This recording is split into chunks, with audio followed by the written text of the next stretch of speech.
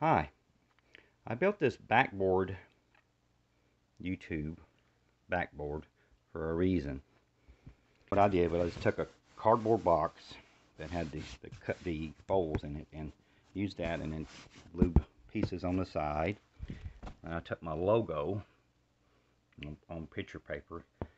I got different ones there, and put on that. And then I took little business card things and put a logo there.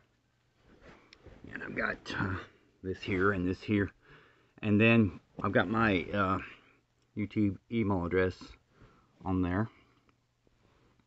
And what I did this for is when you're filming and you don't want to see beyond what you're filming, like background, you can just put this up on a table or wherever, and turn it like this, and then film.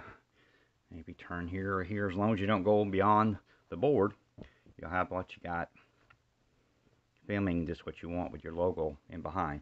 This is just an idea I come up with to take out background, and you got your logo of whatever you want. This is Jeff for Jeff's This and That channel. Until next time, bye for now.